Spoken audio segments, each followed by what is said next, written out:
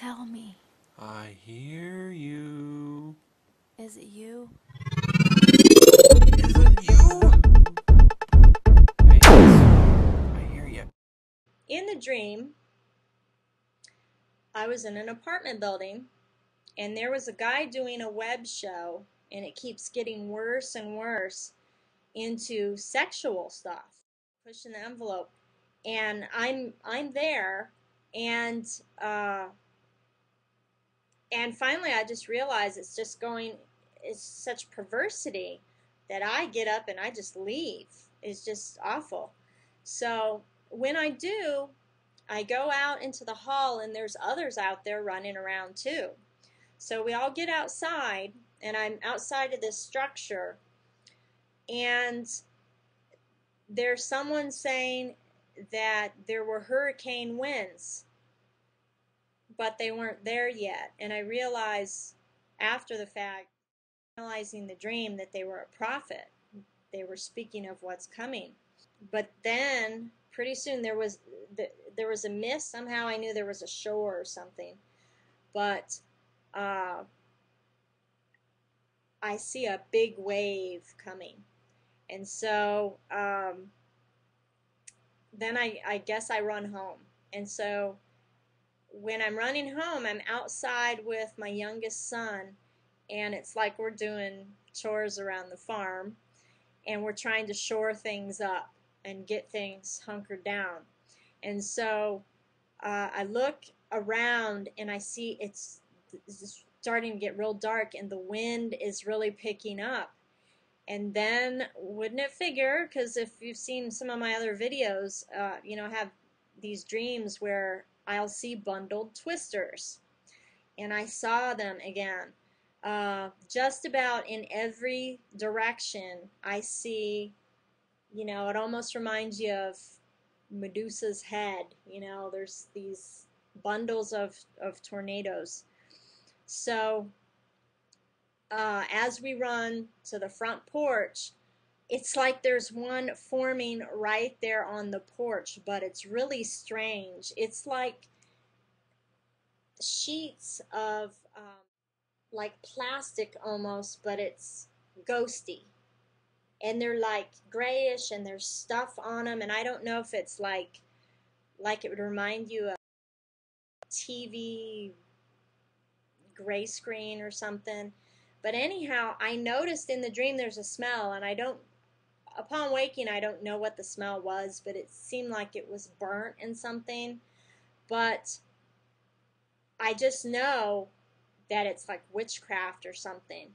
And so I get in the house, and here that thing is, it's like right in the porch, and it's like coming in the house. I start commanding void in the name of Jesus, calling it all down void, and I'm attacking this thing. And a guy with blonde hair, no offense to blondes, he comes in, and he acts like it was invited, and I don't know, maybe he invited it. The whole blonde thing is kind of like an innocence thing, maybe, perhaps. But I yell at him. I said, "Why did you go and invite the synagogue of Satan into my house?" And then I immediately wake up. And when I do, I look up, and there's the ceiling fan, and the light isn't on, but there's a slight sound coming from it, and it almost sounds like there's a mouse there or something. So I get up, and I go to turn the light on, and the light won't turn on. It's like it burned out or something, so maybe that's why it was doing it. It's one of those fluorescent type of bulbs. The light's out, and I'm like, wow, this is more, and I hadn't been asleep for, maybe a couple hours, but I came right out, and I wrote everything down, and I started researching it right away. And in some of the media that I was reading, some people are saying, oh, the Synagogue of Satan is Illuminati, New World Order, blah, blah, blah, blah, blah, blah, blah. I'm not going that route.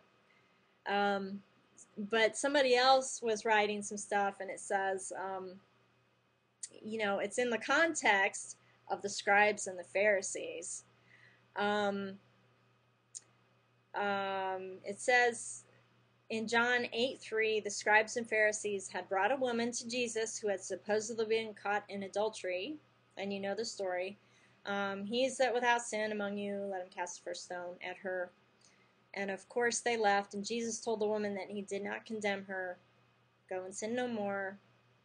And it sets up the real meat of chapter 8, which is the synagogue of Satan. So they go on to say that in John 8:12, it says, Jesus spoke again to them, I am the light of the world. He that followeth me shall not walk in darkness, but shall have the light of life. When I read that part, I'm like, bing, because the light was burnt out. Yeah, that was like, I was like, wow, because that was weird. So I took some serious note of that. But if you look up the synagogue of Satan in the scriptures, it is in Revelations 2:9 and Revelations 3:9. Okay, and so of course I'm like, okay, 9 is something serious here. 9 speaks of end, of harvest, of fulfillment, you know, the number 9 in the scriptures. What's the context of Revelations 2:9? It is the verse written to the church at Smyrna. Okay? And this is interesting.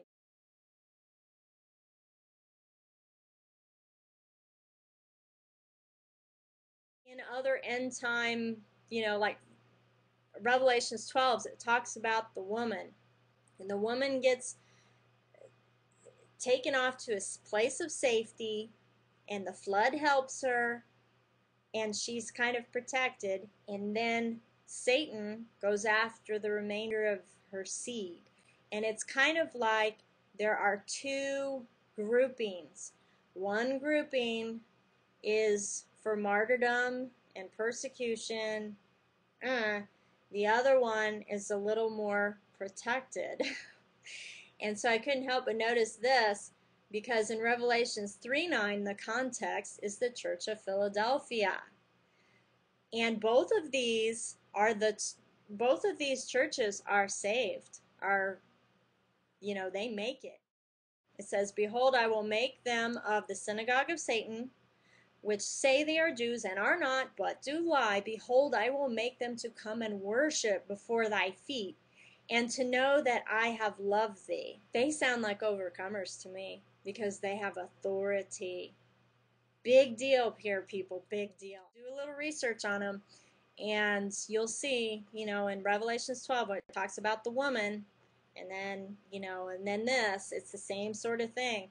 What group are you in? Maybe we don't choose or whatever, but I like to say that perhaps the Church of Philadelphia is the ones that understand the spiritual warfare, understand what's going on, and you exercise the authority that Jesus has given us. Is that too bold of me to say? Is it? Well, we'll see. But anyhow, exciting stuff. So yeah, Smyrna and Philadelphia, which Jesus found no fault, that they knew about the synagogue of Satan and they didn't follow after it. And with Philadelphia, there's a lot of reference to the key of David. What he opens, no one can shut, and what he shuts, no one can open. That's just authority, using the authority of Jesus. That's exciting. After I woke up and I started researching and having this kind of stuff, I had been attacked by the synagogue of Satan earlier in the week. It's scary because they go and they get other people, and other people start attacking too. The synagogue of Satan is comprised of those who profess to be something they are not. They are also liars. They teach false doctrine or hinder. That's what I encountered a lot, was trying to hinder people from overcoming, from more. Like everybody else is dealing with this too, okay? So that's what, um, that kind of condemnation that they're heaping on people is putting out all those burning wicks. It's horrible. So encourage a new believer today, please do. The wave that's coming in now is definitely dealing with this synagogue of Satan thing. So the dream I just shared with you, I had shared with a Stickum group. I'm taking excerpts from that, but now the Lord has given me more to build from. And I had a disturbing dream last night, and in the dream was a lot of devastation. Again, grouped twisters. I saw cars on fire. I even saw the truck that we drive on fire. If you know anything about dreams and dream interpretation, vehicle is a big deal. It's like your ministry. So with the Synagogue of Satan stuff, it's continued. I continue to get attacks and whatnot. And I know many of you are out there getting attacked. If these twisted people that are believing that they are working for the Lord, but they're not having the fruits, what is a way to root out the synagogue of Satan? Do they exhort, encourage, edify, and are teachable, seek to truly learn? Or are what they doing an agenda to tear down, disqualify believers, or hinder based on some agenda? Understand, what did Judas do? Judas was right alongside Jesus the whole entire time, clear up to the end. And he was deceived in his mind because he had guile. Guile is ulterior motive, putting Jesus in a box, pushing a doctrine, or whatever. That's what the synagogue of Satan is about. Now, those two churches, Smyrna and Philadelphia, they're both getting railed by it. But one gets chewed up, spit out, and the other one puts the synagogue of Satan to shame. How do we put them to shame? By standing firm, using authority. When we give messages, when we reply, we're taking everything captive unto the obedience of Jesus Christ, because we're not allowing our flesh to jump out and let any wounding speak, or anything that the enemy has a hook with speak. We allow the Holy Spirit to take hold of us and to come out, so that when we engage with such, because they're going to come, we are allowing the Holy Spirit to do the speaking. And the Holy Spirit, if we do it the right way, by taking authority, and the Holy Spirit will put them to shame. So, and one last note I want to put on here is that at the end of the dream, I was talking with my husband. He was being very firm.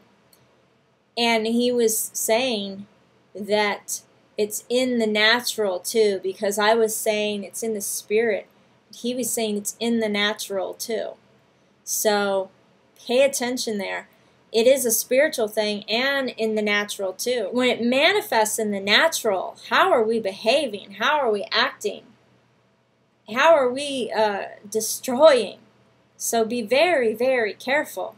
Come to you in the name of your Son, Jesus. Holy Spirit, we submit ourselves to you. We just ask for your hand upon us and for obedience. We submit ourselves in obedience, Lord God. We get on the floor and we ask, Lord, is there a place in us that the enemy can hook to when the synagogue of Satan comes to attack us? Lord Jesus, show us. Call us for purification so that our vehicles will not be wrecked.